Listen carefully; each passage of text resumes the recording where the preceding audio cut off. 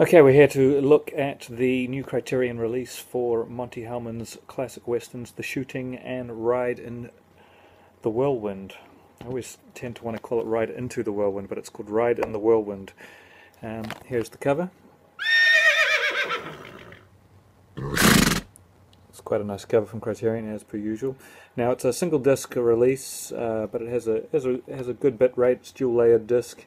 Both films were shot at the same time originally, back to back, both with Jack Nicholson in them. One was written by Jack Nicholson, and they had pretty much the same crew overlapping for both shoots, so they look very similar. They're shot in the same aspect ratio, 1.85 to 1. I used to have this set on DVD, but they were unfortunately full frame, and they were quite frustrating because the credit sequences were in widescreen, at least on The Shooting, and then it would just drop out to full frame once the credits were over. I'm going to show you the inside first before I talk about the extras. Now, it has a booklet like all Criterion releases, but this one's a little different. It's a fold out. I actually prefer the normal booklets they do, but it has quite a bit of writing on there. It's an essay from Michael Atkinson. Now the picture itself is really good. I'll read you what it says about the production of the transfer. It says, supervised by director Monte Hellman, these new digital transfers were created in 4K resolution on a scantily film scanner. From the original camera negatives, thousands of instances of dirt and debris, scratches and splices, warps, jitters and flicker were manually removed using MTI's DRS and Pixel Farm's PFC or PF Clean, while Digital Vision's Phoenix was used for small dirt, grain and noise management. The original monaural soundtracks were remastered at 24 bits from the 35mm magnetic tracks. Clicks, thumps, hiss and hum and crackle were manually removed using Pro Tools HD Audio Cube integrated workstation. Now with all that work, you might think that it is a pristine, it does look pristine, and it comes close, it looks excellent, but there is the occasional speck and line that pops up, and there is a bit of erroneous sort of moving grain. It seems to be a little overly lively, but for the most part it looks excellent. It's got really good depth, really good colour. This is for both films I'm talking. A surprising depth of field. I've only really seen it on some shoddy DVD full frame entries, and it's quite wonderful looking.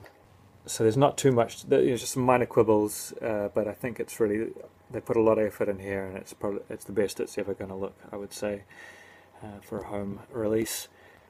Now there is also a plethora of extras.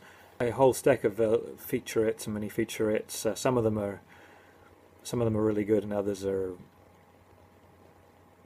pretty minor, not too great. But there's one called The House of Corman, which sit-down director Monte Hellman talks with Roger Corman, who produced these films. But it's very brief, and it doesn't really tell you a lot. Better than that is The Diary of Millie Perkins. It's a video interview with actress Millie Perkins. She discusses her contributions to the shooting and Ride into the World, and her interactions with Jack Nicholson. 17 minutes. And these are all in high def. Whips and Jingles is a video interview with Will Hutchins, who played Coley Boyard in The Shooting. Blind Harry is an interview with Harry Dean Stanton, who played Blind Dick and Ride in the Whirlwind. That's a pretty minor interview, and almost so short it's almost not even worth including.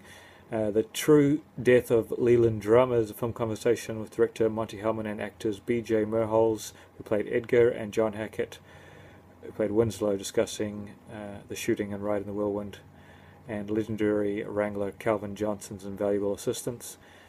17 minutes, it's a good feature. Heart of Lightness is a film conversation with cameraman and assistant director Gary Kurtz, which is another really good one, very good on technical aspects. The Last Cowboy is a featurette on the legendary wrangler Calvin Johnson, who worked on both films.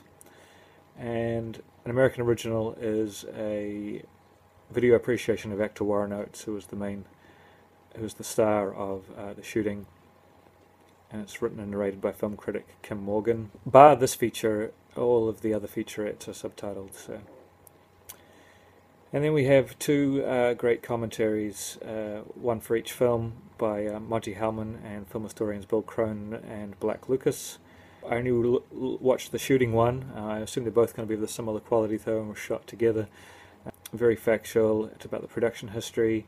Really solid commentary, engaging, and no lapses in conversation. So a good selection of special features, better than expected video and audio, nice package. The shooting is one of my all-time favorite westerns. It'll be my top 10 westerns of all time. Right in the Whirlwind. I don't. A lot of people think they're a really great pair. Apart from being shot together, I don't see the connection.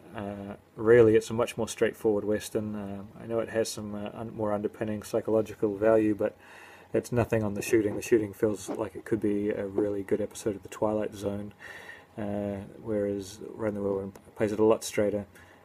But it's still a really good western. It would be in my top 40 westerns for sure.